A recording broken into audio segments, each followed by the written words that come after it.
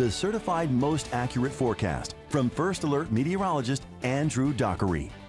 All right, 6:09 as we're stepping out the door. We're holding on to once again a plenty of showers and storms now starting to get going across Mississippi. You'll notice that is just the start of what's to come today. Level 4 severe weather risk across Texas, Arkansas, even Louisiana. That system will work its way toward the southeast to the Carolinas. And notice for us, new this morning, we're not in that level 2 risk anymore. We have one edge there of Darlington County in the level 2 risk, but the threat for some strong storms tomorrow is weakening. I'll tell you what, though, even though the threat weakens, the wind field will grow as we go into the afternoon, and this moves its way to the east, and the winds begin to pick up, especially for tomorrow. We were talking about securing outdoor furniture. You'll notice the wind on the commutes as well, so just keep that in mind for tomorrow. Today, 20 to 25 mile per hour winds. We can handle that still. If you want to move the indoor furniture, you're good to go.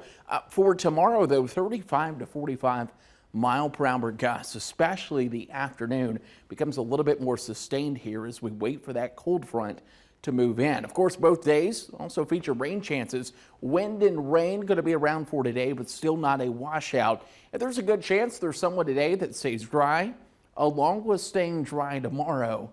That's how limited the rain and how limited the moisture is when we go into this system. So notice for today, 40% chance, mainly for the afternoon. We've been dry this morning. We'll continue that trend as we go into the afternoon, holding on to a couple scattered showers. Temperatures still warm for today, and that rain will continue to fall as we head into the evening.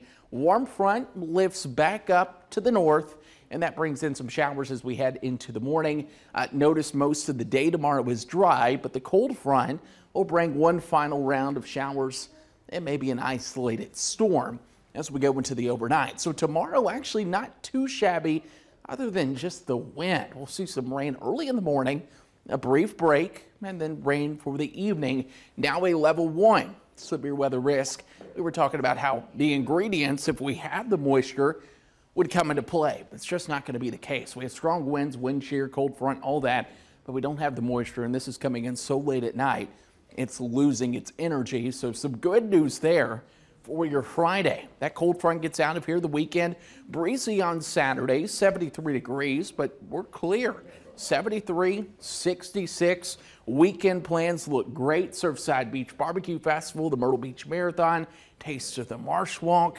Whatever you have planned here for the weekend, looking okay, especially with temperatures sitting in those 60s. Remember, normal is 62. Next week, though, we will begin to fall below normal temperatures. 50s come back in for Thursday, Friday, and even Saturday as cooler air starts to work in for the middle of March.